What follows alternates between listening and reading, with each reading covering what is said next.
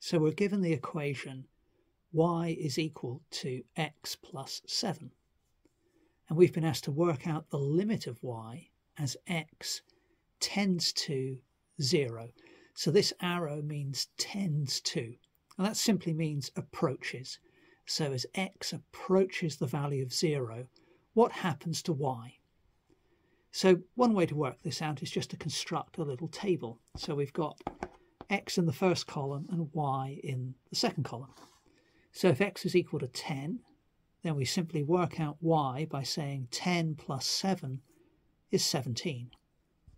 If we then, remember we want x to go towards 0, so we need to make our x values lower, going towards 0. So let's go from 10 to 1. Well, 1 plus 7 is just going to give us the value of 8. If we make our value of x even lower, so 0.1, 0.1 plus 7 is 7.1. We can work out the value for y when x is 0.01, and that's going to give us a value of 7.01. And then if we make x super small, so 0.00001, then you can see I get a value of 7.00001.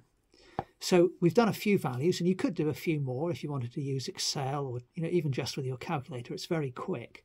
What's happening to the value of y as x gets closer to 0?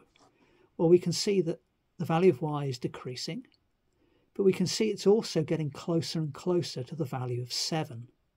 So you could imagine if I chose an x value here of 0 point and then did 100 zeros and then put a 1 on the end, my value of y would be 7 point and then 100 zeros and then 1. And by that stage, the 1 on the end is so tiny, the number is basically equal to 7. So as our final answer, we can say, well, the limit of y as x tends to 0 is equal to 7.